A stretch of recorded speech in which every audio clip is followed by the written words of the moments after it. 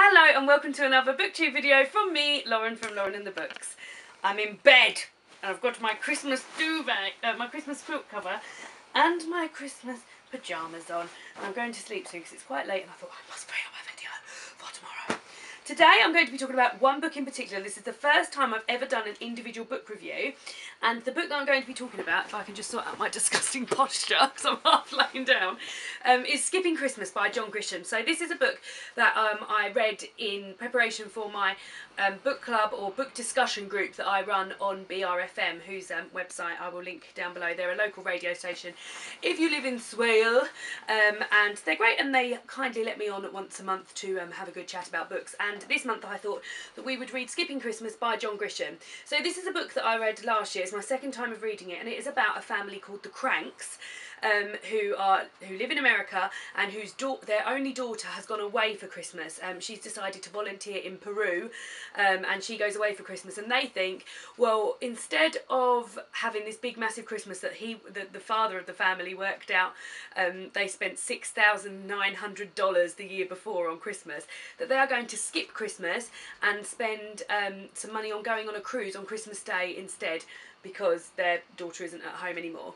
So that is what they decide. So the first half of the book is all the sort of like things that they have to avoid spending money on and all the traditions that they get used to, and it just sort of puts into perspective what Christmas is like for a lot of people now, and including us, like myself as well, how there's so many little things that you're expected to do and you don't even realise. And one particular bit that I found really funny in the book is that everybody who lives on this street has invested in a Frosty, which is a snowman that goes on their porch roof, because all these houses are identical.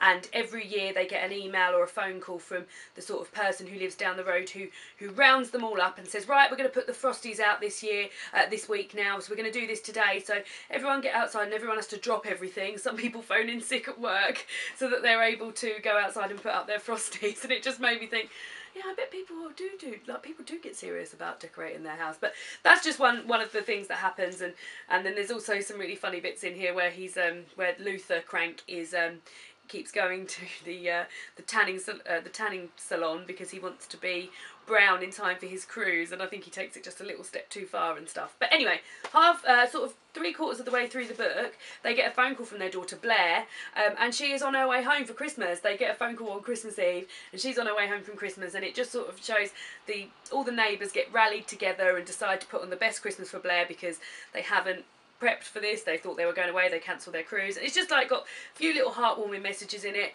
quite a bit of laughs and giggles, and it's very Christmassy, really very Christmassy. I gave it 3 stars. It's not the best Christmas book I've ever read, but I did enjoy it, and it is quite short. And it's also a very, very easy read. There's no like massive plot points and you're not thinking, oh goodness me, who's this person, who's this person. So if you are looking for a nice, easy Christmas book to read this year, then this is definitely one I would recommend. You also might recognise the surname Cranks, because this book was made into a film called Christmas with the Cranks, which I haven't watched yet, and I've been told it is a bit shit. But I will be giving that a try. I think it's got Jamie Lee Curtis in it. I can't remember the other person. Do you know? Tim Allen. And Tim, of course it's got Tim Allen in. Isn't Tim Allen in like every Christmas film? Is he in the Santa Claus? Yeah. Yeah, him. The Santa Claus man. So yes, that is the book that I thought I would do an individual book review on, and I will see you all again tomorrow with another Vlogmas video. Bye!